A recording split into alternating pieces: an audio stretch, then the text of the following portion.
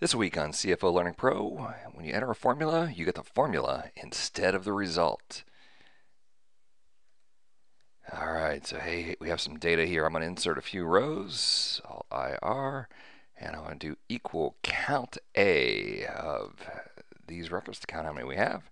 And instead of getting the answer 4, I'm getting the formula. And this is not a situation where we're getting formulas everywhere. So for example, if I would just put equal rand here, of course, if we press Alt or Control and the accent key, then we see all formulas everywhere. All right, that's the show formulas mode. That's also back here under formulas,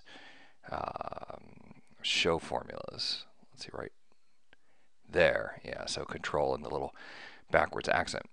So it's not that we're getting formulas everywhere, but just in this one spot where we entered this cell, we got a formula. And what's happened here is at some point in the history of this spreadsheet, we used text to columns and chose that this column was going to be text, or we imported from Access or SQL Server and the field was defined as text. So you have to take the whole column, go to the Home tab, and see it's formatted as text, change it from text back to general. Now that does not fix the formula.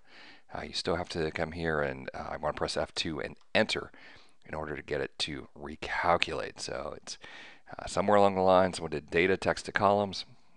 We'll click next, next, and in step 3, they went to that field and declared it as text. That's why I say always, always just leave this as general, and then you won't end up with any columns that are tagged as text columns instead of just general.